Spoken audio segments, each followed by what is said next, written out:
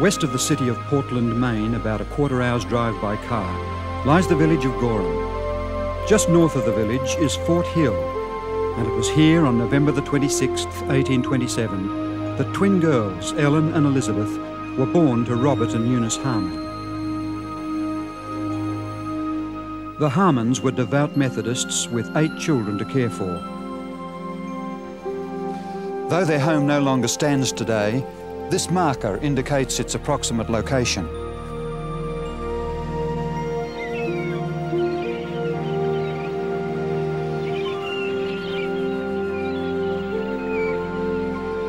Later, the family moved to the seaside city of Portland, where Robert Harmon continued his hat-making trade and young Ellen attended the Brackett Street School.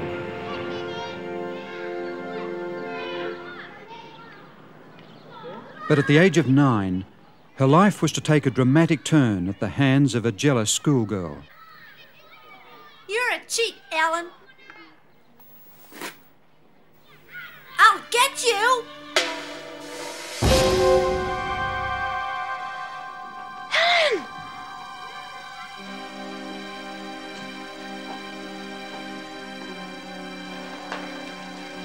Ellen was carried to her home in Clark Street, where it was soon discovered that her nose was broken and every feature of her face had changed. She lay in a coma for 3 weeks. On recovering a little, she soon discovered the difference her appearance made to the way others treated her.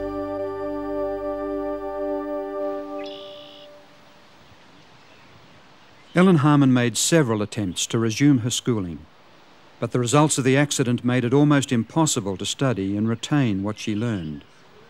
Her hand trembled so much she could make no progress in writing, and with great reluctance she eventually gave up all attempts to gain a formal education.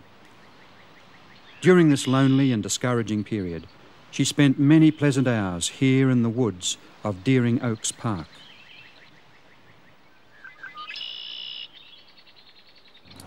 In March 1840, William Miller came to Portland and presented a series of lectures on the Second Coming of Christ at the church that once stood on this site in Casco Street. The Harmon family attended his meetings, and Ellen later wrote of Miller, "He traced down the prophecies with an exactness that brought convictions and held the crowds as if spellbound."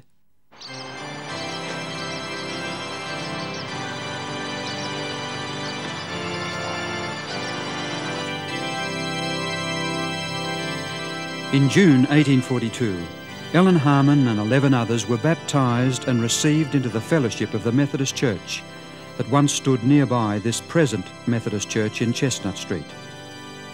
But her joyful Christian experience was interspersed with times of despondency. Nevertheless, Miller's second visit to Portland confirmed her confidence in the soon coming of Jesus, a confidence that she enthusiastically shared. However, the Harmons' acceptance of Miller's teachings did not meet with the approval of their church. Here is the record of the quarterly business meeting that was conducted in September 1843. The pastor arose and stated that Robert Harmon and his family, including Ellen Harmon, had entered an appeal from the decision of a committee by which they had been expelled from the church. It was unanimously voted to sustain the decision of the committee in his expulsion. Ellen Harmon often claimed that the year 1844 was the happiest of her life. Yet, with tens of thousands of others, the Harmon family suffered bitter disappointment when Jesus did not come on October 22.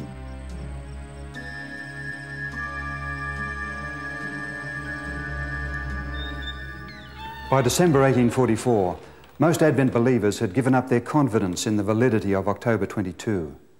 Ellen Harmon and her friends had accepted that the fulfillment of the 2,300-year prophecy must still be in the future.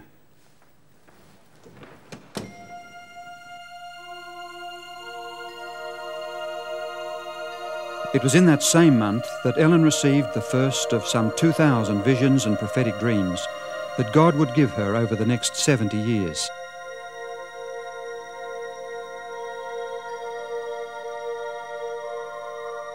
During these visions, she was totally unconscious of her surroundings.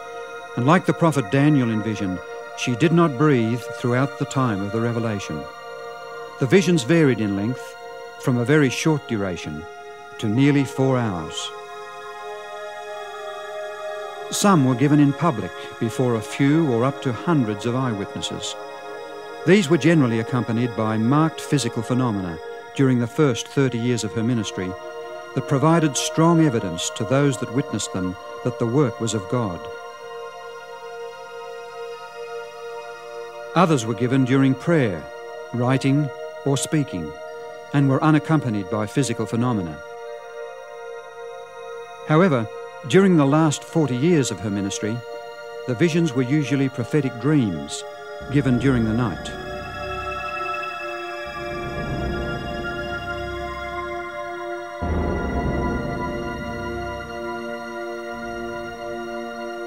J. N. Loughborough, a church pioneer, saw her in public vision on some 50 occasions. He wrote that at the beginning of a vision, the word glory was repeated 3 times, but each time more faintly.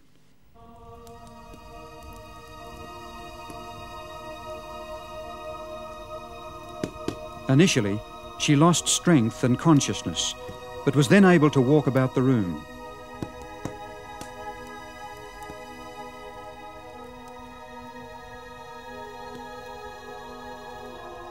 She would sometimes make gestures with her arms and hands, but those present were not able to move them in any way.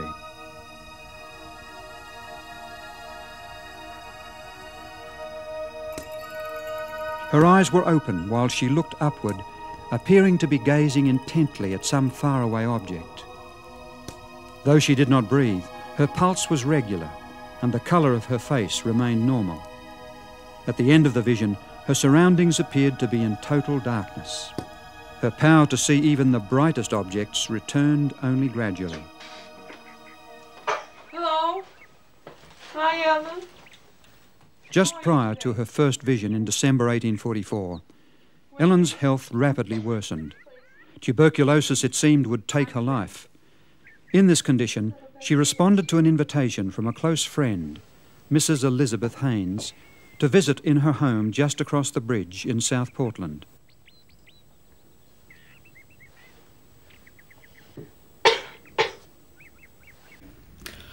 Oh, give thanks unto the Lord, call upon his name, make known his needs among the people. Sing unto him, sing psalms unto him. Talk ye of all his wondrous works, glory ye in his holy name. Let the heart of them rejoice that seek the Lord. Shall we kneel in prayer?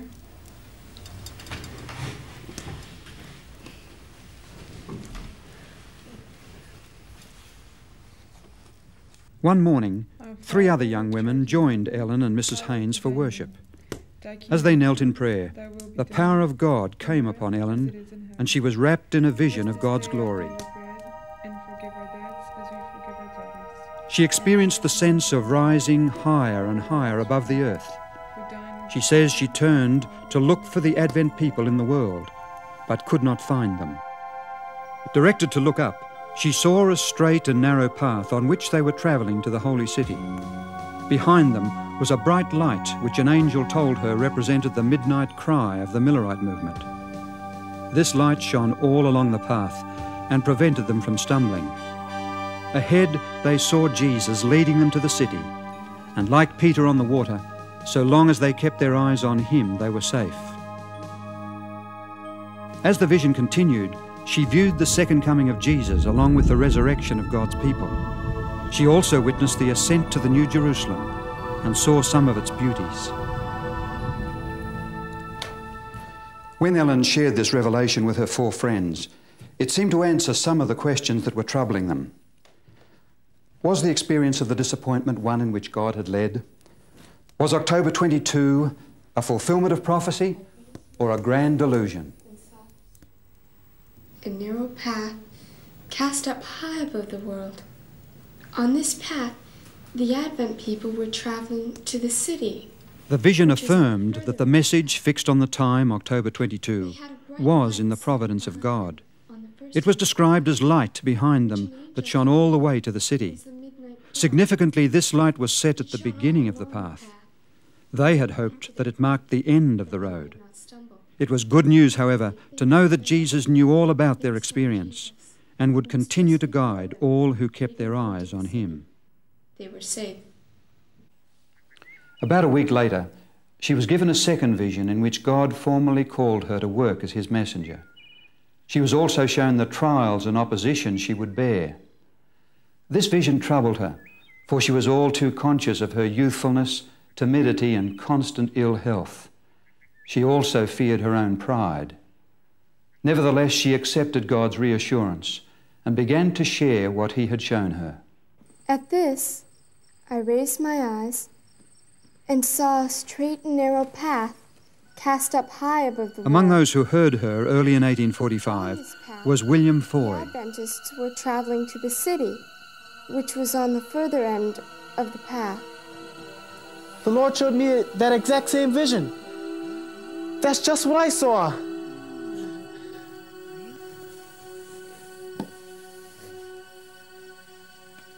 Throughout Ellen's 2-hour description, William Foy repeatedly confirmed the account of her vision.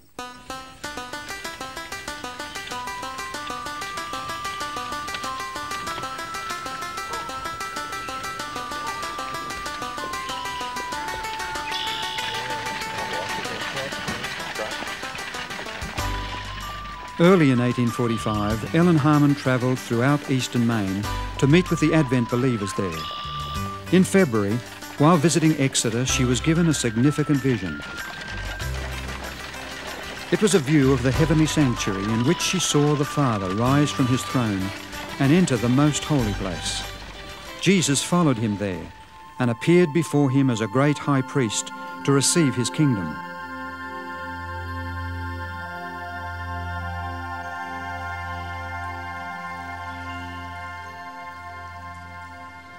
This vision was not published until the March 14, 1846 issue of the Day Star, which was some 5 weeks after the issue in which Edson, Crozier and Hahn had published the results of their Bible study on the sanctuary. In a startling way, this vision confirmed the explanation they had found during the months following October 22, 1844. Here is a significant illustration of the relationship that existed between the prophetic gift and the study of the Scriptures. The gift was not given as a substitute for Bible study, nor were the teachings of the church obtained from the visions. Rather, the visions confirmed the results of the Bible study. A further illustration of this can be seen in connection with the keeping of the seventh-day Sabbath. Early in 1846, Ellen Harmon had met Joseph Bates. Bates had just begun to keep the seventh-day Sabbath and was enthusiastically sharing it with all who would listen. Yet Ellen wrote of him, I find him to be a true Christian gentleman, courteous and kind, but I feel that he errs in dwelling upon the fourth commandment more than the other 9. In August 1846, Bates published his 48-page tract, The Seventh-day Sabbath, a Perpetual Sign, in which he outlined the Bible reasons for its observance. Father, we pray now that your Spirit would abide with us as we study thy holy word. We ask that we might be drawn closer to truth and wisdom. On August 30, 1846, Ellen Harmon married a young Millerite preacher, James White. Not long after this, James and Ellen White studied Bates's tract. They compared its contents with Scripture and began to observe the seventh-day Sabbath and to teach it to others. At that time, there were about 50 Sabbath keepers in New England and in the state of New York. Remember the Sabbath day to keep it holy. Some months later, they were visiting in the home of fellow Adventist and successful civil engineer Stockbridge Howland in Topsham, Maine. It was here, early in April 1847, that Ellen was given another vision of the heavenly sanctuary. After viewing the holy place, she passed into the sanctuary's second apartment. There she saw the 10 Commandments with a halo of light focused upon the fourth commandment. James and Ellen White had already accepted the Sabbath solely on biblical evidence. However, the vision of April the 3rd, 1847, given some months after they had begun to observe it, confirmed their decision and impressed upon them its importance.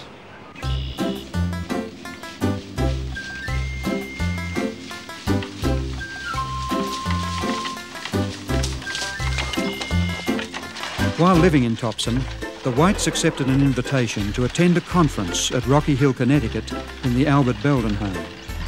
This conference was later identified by James White as the first general meeting held by Seventh-day Adventists, though they had not yet adopted that name. It was also the first of some 20 weekend Bible conferences conducted between April 1848 and December 1850.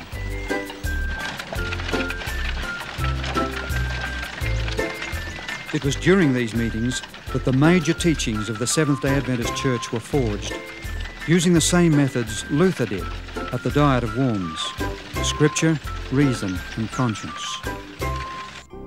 James and Ellen White, Joseph Bates, Hiram Edson and others led out in the Bible studies and prayer seasons that often continued through the entire night.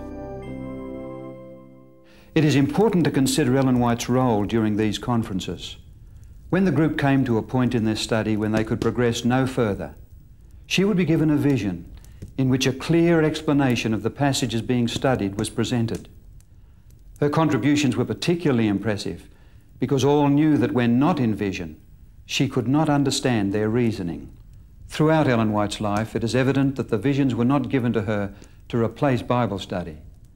Late in 1888, she wrote, "God wants us to go to the Bible and get the Scripture evidence." As the Church's pioneers became more and more unified on the great themes they were studying, they began to see the need for publishing them. During a conference held in Dorchester, just south of Boston, Massachusetts, in November of 1848, Ellen received a vision that was to launch the Church into an ambitious program. After the vision, she told her husband to publish a little paper and send it out to the people. From this small beginning, she said she saw that it would be like streams of light that would go clear around the world. It was an impressive challenge to present to a handful of poverty-stricken young believers. In the following year, 1849, this little paper, The Present Truth, was published in Connecticut.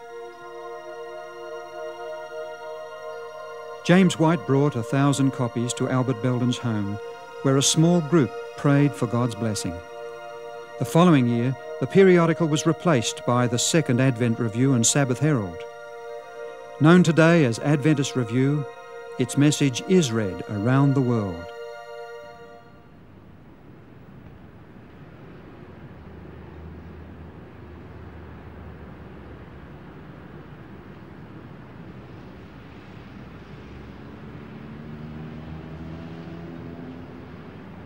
In 1875, the Whites were here in Battle Creek, Michigan, to attend a biblical institute and the dedication of the church's first college.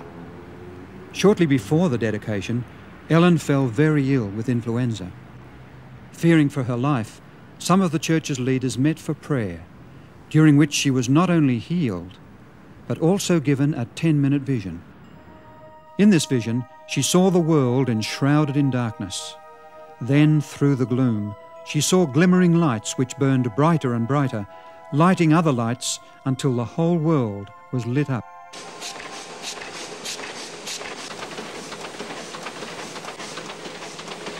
In a later account of this vision, she spoke of seeing printing presses operating all over the world. At that time, the church was operating only one publishing house, in Battle Creek. Intrigued, James White interrupted her and asked if she remembered the names of any countries where she had seen these presses in operation. No, I do not know the names, but if I should ever see them, I would recognize them. Oh, I do remember one. The angel said Australia.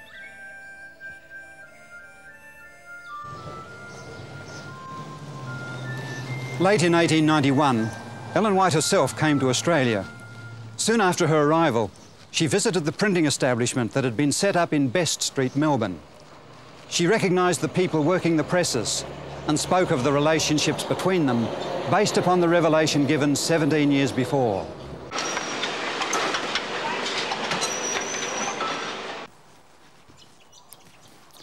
The gift of prophecy was not given, however, only to guide the work of the church and enlarge its vision.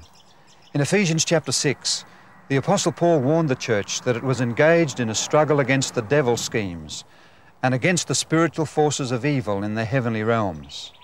Another important function, therefore, of the prophetic gift is to protect the church from the deceptions and attacks of its enemy. 10 minutes' drive from Hiram Edson's home is the birthplace in Hydesville, New York, of modern spiritualism.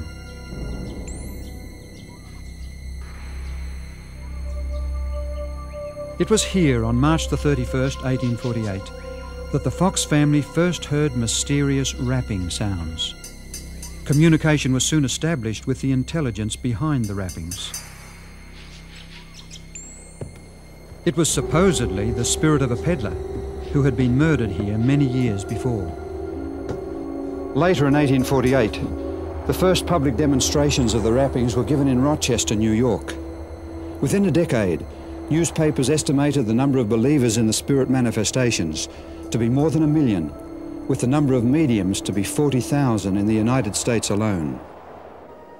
Ellen White was warned against these Rochester rappings in a vision she had in 1849. I saw that the mysterious knocking in New York and other places is the power of Satan, and that such things will become more and more common, being clothed in a religious garb. Some 18 months later, she was given another vision concerning the same phenomena. Soon it will be considered blasphemy to speak against the rapping, for it will spread more and more, and even the miracles performed by Christ himself will be attributed to such spiritualistic phenomena. The remarkable fulfillment of these predictions is seen in this volume, 100th Anniversary of Modern Spiritualism, published by the National Spiritualist Association of the United States in 1948. Here on page 68 it states, "A medium foretold the birth of Jesus, whose brief life on earth was filled with the performance of many so-called miracles, which in reality were spiritual phenomena." And what about blasphemy to speak against the rappings? Page 34, "Neither priest nor press should uncharitably speak of or touch this holy word spiritualism, only with clean hands and pure hearts." Has it become clothed in a religious garb? On page 69 we read, "Spiritualism is the coming universal religion. It is the lifeblood of Christianity. In fact, it is Christianity plus." Ellen White also spoke about the power Satan has to bring before us the appearance of forms purporting to be friends and relatives whom we know to be dead. In J.B. Phillips' book, Ring of Truth, A Translator's Testimony, the well-known translator of the New Testament tells of his meeting with the famous Christian writer, C.S. Lewis. The notable fact about this meeting is that it occurred a few days after Lewis's death. When Phillips shared this experience with a church bishop, he was told that it happens all the time.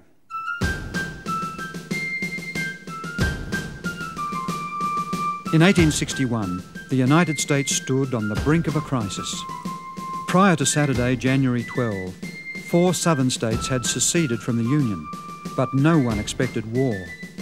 It was not until 3 months later that President Lincoln called for an army. But God knew the future and warned his people of what was coming. Sabbath, January 12, 1861, was a happy occasion for the Parkville Seventh-day Adventist Church in Michigan. Their new church building was to be dedicated, and several of the denomination's leaders, including James and Ellen White, were present. In the afternoon, near the end of her address, Ellen White was given a vision which lasted some 20 minutes. Invited to tell what she had seen, she solemnly warned that other states would join in the secession and a terrible war would be the result. She described the sounds and sights of battle and the sufferings of the sick and wounded prisoners in hospitals. She saw homes in distress because of the loss of husbands, sons and brothers. Then, as she looked into the faces of her congregation, she paused. There are those here today who will lose sons in that war. 3 months after the vision at Parkville, the first shots were fired that launched America into the agony of its Civil War. More American lives were lost than in all other American wars combined. At least 5 families present that afternoon in 1861 lost sons in the war.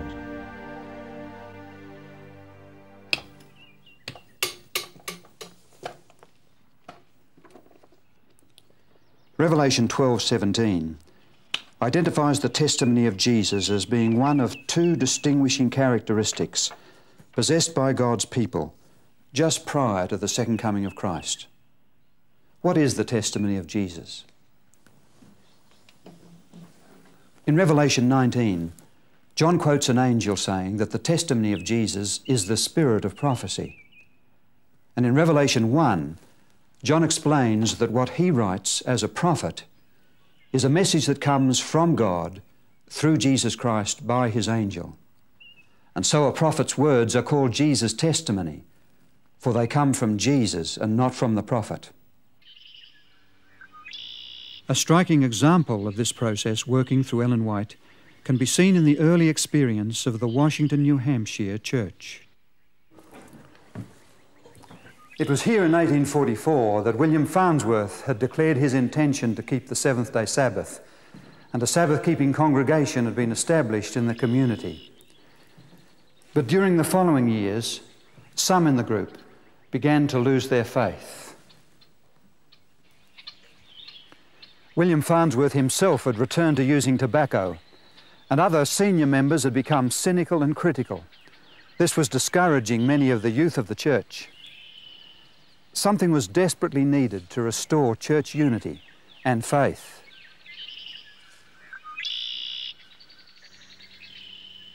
Just before Christmas 1867, the Whites and J.N. Andrews visited Washington. They stayed in Cyrus Farnsworth's comfortable home here by Millen Pond, arriving late on Friday afternoon. On the Monday morning, Ellen White gave an address during which she began to speak personally to those in the room. Her words were so direct and meaningful to each one that it was evident that their life experiences had been shown to her by God. Among the group was 19-year-old Eugene Farnsworth, one of William Farnsworth's 22 children. He knew what others did not know, that his father had resumed using tobacco. If she's a messenger of the Lord, he thought to himself, she will know about my father. Shortly afterward, Mrs. White addressed William and said she had seen in vision that he was a slave to tobacco, and that he had been, and I quote, trying to deceive everyone into thinking he had discarded it. Eugene Farnsworth realized he was witnessing the prophetic gift in action. After she had finished speaking, all those addressed stood and testified to the truth of her revelations about them. With repentance, they rededicated their lives to God. 18 young people also made a commitment to Christ. 9 of the 18 later became full-time workers in the church, and among them was Eugene Farnsworth. He served as a church evangelist and administrator in the United States, Australia, New Zealand, and Britain.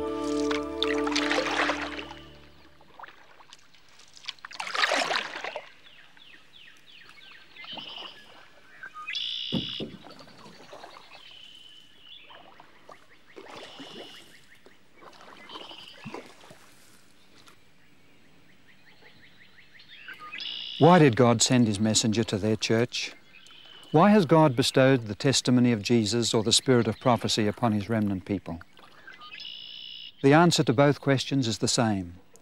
The Old Testament's answer is found in 2 Chronicles 36:15, because God has compassion upon his people. The New Testament explains it even more fully in Ephesians 4, verses 12 and 13. God calls some to be prophets in order to prepare God's people for works of service, so that the body of Christ may be built up until we all reach unity in the faith.